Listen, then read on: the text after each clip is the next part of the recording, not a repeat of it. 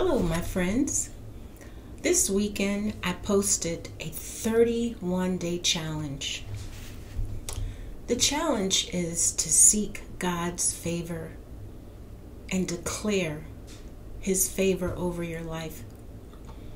If you're interested in taking this challenge with me, please consider it.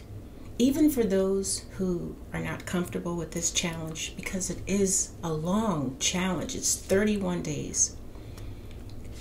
I will pray to God for favor over anyone who wants it and who would consider it, because there's nothing like God's favor over your life.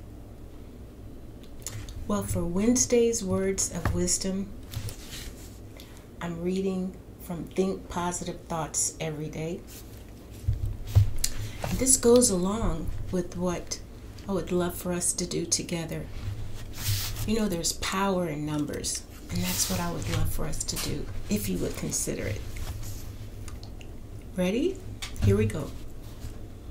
Gratitude unlocks the fullness of life. Gratitude makes things right. It turns what we have into enough and more. It turns denial into acceptance, chaos to order, confusion to clarity. It can turn a meal into a feast, a house into a home, a stranger into a friend.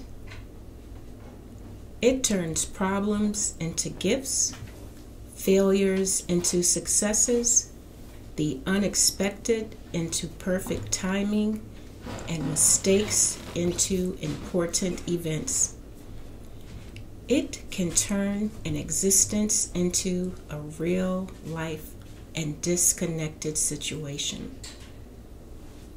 into important beneficial lessons. Gratitude makes sense of our past, brings peace for today, and creates a vision for tomorrow. This is by Beattie.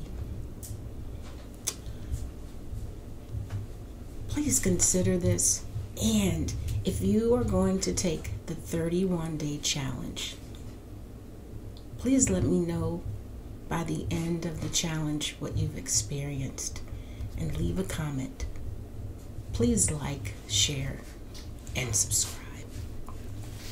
Thank you so much.